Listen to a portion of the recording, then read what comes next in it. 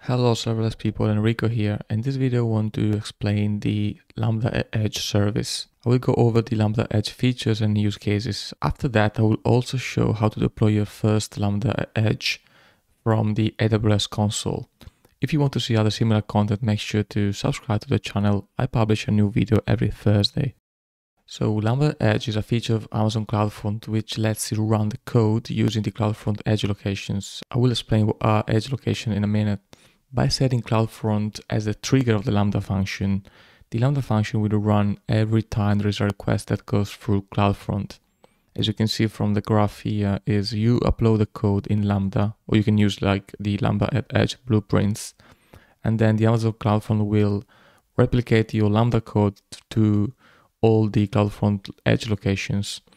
And every time there is a request to the Cloudfront, Lambda function will run. Now let's see what are the edge locations. So as you can see from the map, edge locations are the blue dots. The three main concepts of the AWS infrastructure are AWS region, AWS availability zone, and edge locations. The region are the US East 1, 2, your US West 1, 2, and same thing for Europe. And they are basically data centers with different availability zone. Availability zone is a unique data center into the region. The idea of edge location is to have data center as close as possible to users. So you will see the edge location in different parts of the world, even where AWS doesn't have the region. With that being said, let's see how the Lambda Edge actually runs in response to Cloudfront events. So we have four main events. On the left side, we see the end user. When the end user send a viewer request to Cloudfront cache, two things can happen. Either it get a hit on the cache, so it's gonna get a viewer response from the Cloudfront cache, or it get a miss from the cache. So Cloudfront has to actually ask and forward the request to the origin. The origin can be an S3 bucket, for example. You can set Lambda Edge trigger in one of those events. So viewer request, origin response, or viewer response. So depending on the use case, you have to decide which event is going to trigger your Lambda Edge function. Now that we have understood the Lambda Edge events and how it works, we need to be careful of some limitation, because Lambda is true. Lambda Edge is a Lambda function by all means, but it has some limitations.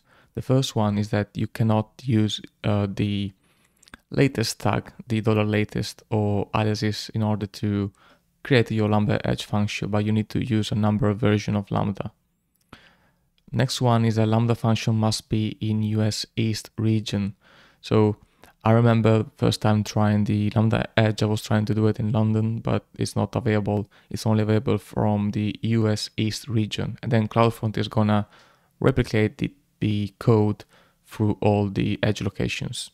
Maximum memory can only be 128 and the timeout of 5 seconds. And it is valid for viewer request and response, because they have to be quick enough to apply to Cloudfront. For origin request and origin response, the timeout goes up to 30 seconds and the memory size is the same as a normal Lambda function. And another big limitation, unfortunately, is the environment variables are not supported on the Lambda Edge function.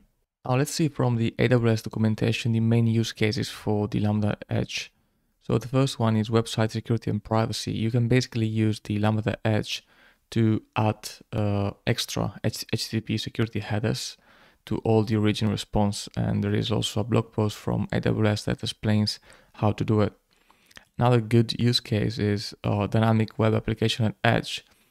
Since here you have between your user and Cloudfront the Lambda Edge running, you can decide to basically modify or build the web page based on headers or based on any other data you can retrieve from DynamoDB. So you can basically respond with different pages or you can even respond with a cached page from Dynamo and serve it to your users. The last one that I want to see with you is the search optimization. And actually I'm gonna do a video dedicated to this example. I'm gonna show you how to implement this architecture. And the idea is that based on the header that are present on the origin request, we're gonna send back the different pages based if the user agent is from a real user or if it's like a crawler from the web. So stay tuned in order to see this example. I'm gonna do the architecture and also deploy the application.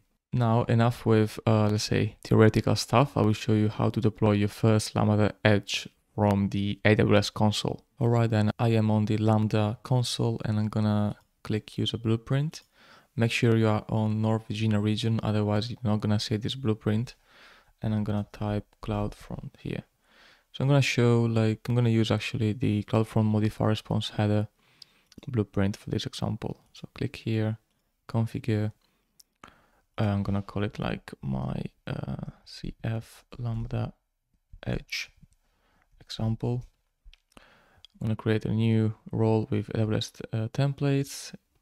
My role CF Lambda, and as you see, it needs like basic Lambda Edge permissions because it needs also to be able to trigger Cloudfront from Lambda and also to create new logs on CloudWatch. This is the code of the Lambda function. As you can see, just substitute the name with the new name. So header name destination will be last modified. It's gonna basically change from this to this one. I hit create function, and once the function is being created, we should be able to see on the Lambda console that the Lambda function is actually triggered by Cloudfront. So here there is like an extra menu because we need to AWS needs time to deploy the Lambda functions to all the edge locations. So it tells me like which Cloudfront distribution to use. And then cache behavior, we leave it to star. And here we need to decide to which Cloudfront event we want to listen for. So as if we go back here, the Cloudfront events are these ones. So in this case, I'm gonna use origin request, which is this one, which is when Cloudfront cache is a miss and is gonna request the element from the origin. Here you can see the 4 ones, so origin request. I acknowledge this has to be deployed, so it will take a few minutes, but I'm gonna click deploy. In the meantime, we can see what we have on the console. So yeah, we need to see here, it's very important to see Cloudfront here because it means that the Lambda function will be triggered by a Cloudfront event. And if you go here, we see all the details we have just configured. Another important thing to remember is if you want to see the status of the code replication, we have to go on the Cloudfront console and see when the status goes to deployed.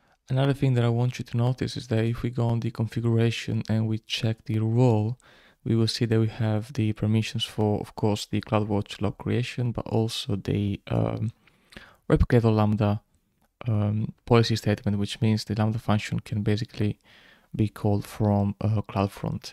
And that was it for the first, let's say, theoretical video on AWS, Lambda Edge functions and CloudFront.